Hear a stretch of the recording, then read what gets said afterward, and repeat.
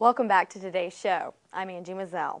Charleston is one of America's top travel destinations. The Lowcountry has a certain charm that draws visitors in, and it keeps them from wanting to leave. Our beautiful beaches are just one reason people just can't seem to stay away.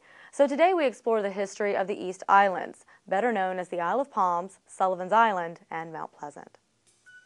Whether you're a seasoned traveler or a first-time visitor, the collective 10-mile stretch of beaches made up of Sullivans Island, deGuzman Island, and the Isle of Palms will leave you awestruck.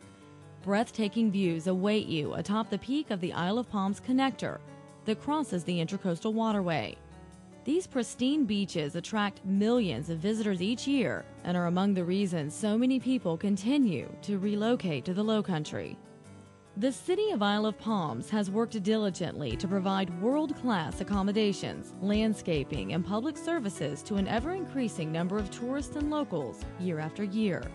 You can find everything you want at the center of the Isle of Palms Boardwalk, which is home to many restaurants, shops, and live music venues. Just a short drive south of the island, you cross Breach Inlet onto Sullivans Island, home of Fort Moultrie, a significant site of both Revolutionary and Civil War battles. Sullivans Island and the Charleston County Library have converted a section of the fort into a library named after Edgar Allan Poe.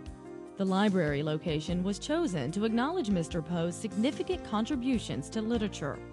While he was enlisted in the Army, stationed at Fort Moultrie, Mr. Poe wrote The Gold Bug. That, among other works, are now on display in the Edgar Allan Poe Library on Sullivans Island. That's truly what makes Charleston, Charleston, and it's why so many are deciding to make Charleston not just a vacation spot, but a permanent home. Now, get your real estate questions ready because it's almost time for this week's Ask the Expert. Whether you're shopping for a new home or you're thinking about selling, qualified real estate agents are here to help you each week. You can submit your question by logging on to our website, charlestonrealestatenews.com. Ask the Expert is coming up right after the break, and then my favorite part of the show. I'll take you on a tour of a fabulous Charleston dream home. We're going to the award-winning Ion Village and inside a one-of-a-kind designer's masterpiece. Stay with us.